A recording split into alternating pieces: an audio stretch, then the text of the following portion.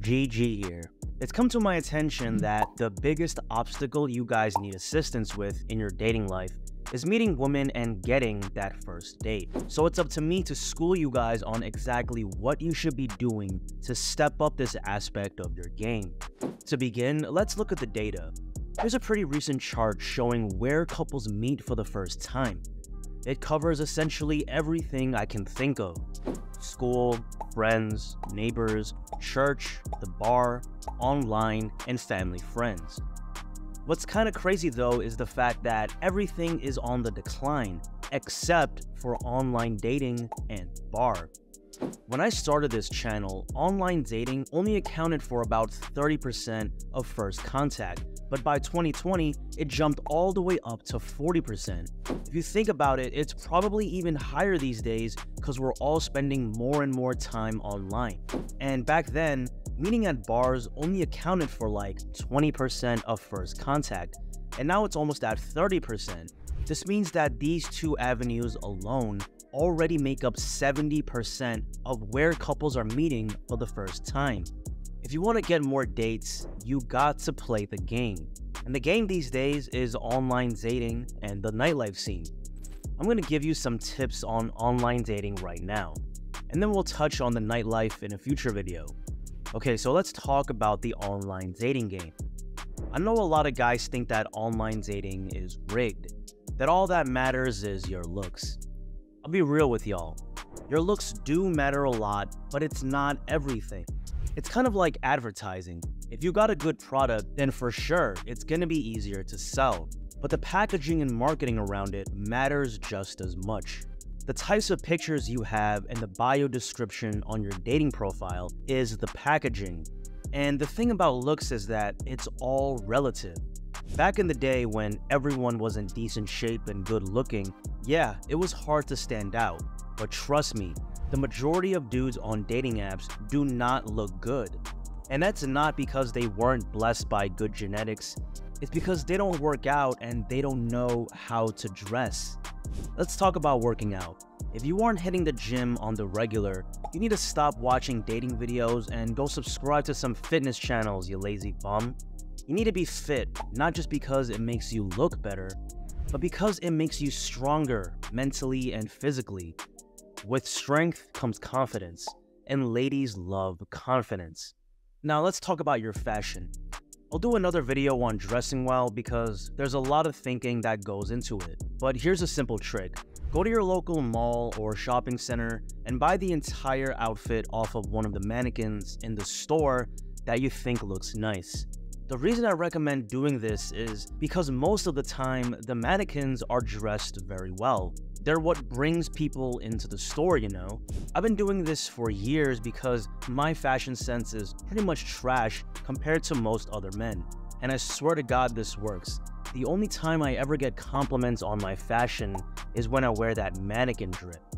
Alright, so now let's talk about getting the right photos and setting up your profile in a way that makes you stand out from the average schmuck.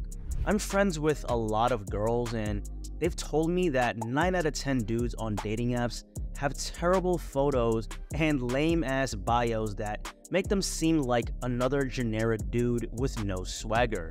Women are masters of using angles and lighting to make themselves look as best as possible in their photos. Most dudes suck at this, which is why I suggest hiring a professional photographer.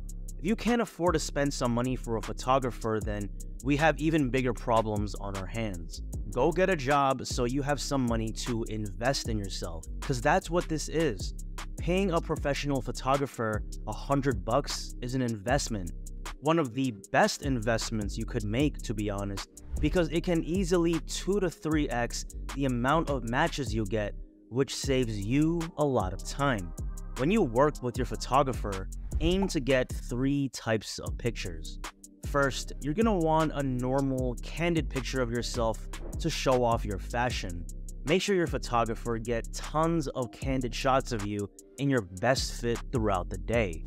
And then, I suggest that you take what you think are the best photos and ask a female friend which one you look best in. If you don't have any female friends, you could ask us in our new Discord server, which is invite only. In order to join, you just gotta sign up to our mailing list and then shoot me an email. For our second photo, you're gonna wanna have an action picture. Basically, a picture of you doing something cool. Extra points if you're doing something athletic. A lot of dudes with good bodies like to do shirtless photos to try and show off their muscles, but this is actually a huge red flag for girls. They think it's lame. You want to show off your strength in a more subtle, classy way. For example, if you're into rock climbing, you can get a nice shot of yourself hanging from one hand off the wall. This would flex all those muscles and make you look like a beast. And finally, the third type of picture you're gonna need is one where you're doing something cute or funny. If you aren't that creative, an easy picture you can go for is a picture with a dog. Don't take a picture with a cat because research shows that it actually lowers the amount of swipes you get. Now, don't just take a picture with a random dog. Try to do something interesting. Play with him and show that you can really get along with animals. If you're creative, you can come up with some interesting, funny pictures. Like, I don't know, a picture where you're sitting with a dog at a table that's set up to look like you guys are playing poker. Or a picture where you're playing tug of war with a dog but using your mouth. There are other types of pictures that you can include. I'm working on a full guide that I'll send out to everyone on my email list. So make sure you sign up for that to receive my free newsletter down the line.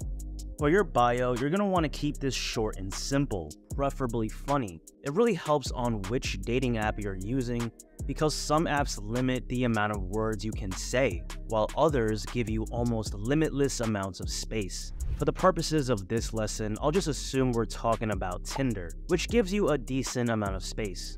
What I like to do is, for the first line, describe myself in 3 words. 3 words that sum up my identity. Usually something about my job, and then 2 things that I really enjoy doing and identify with. So something like tech entrepreneur, singer, world traveler. Then in the line under, I like to add something funny like looking for someone to rob a bank with. I'll do another video that dives into this concept on a deeper level if you guys want. By upgrading your dating profile, you'll get more matches, which ultimately leads to more dates. Please let me know what you think of this new animation style and also the new writer. That's right, I'm still voicing the videos, but because I don't have much time to work on the channel, I reached out to a friend who said he was interested in helping out with the writing. Don't worry guys, because he's someone I know from my cold approach days that has exceptionally good game. So I know he can bring a lot of valuable lessons to the table.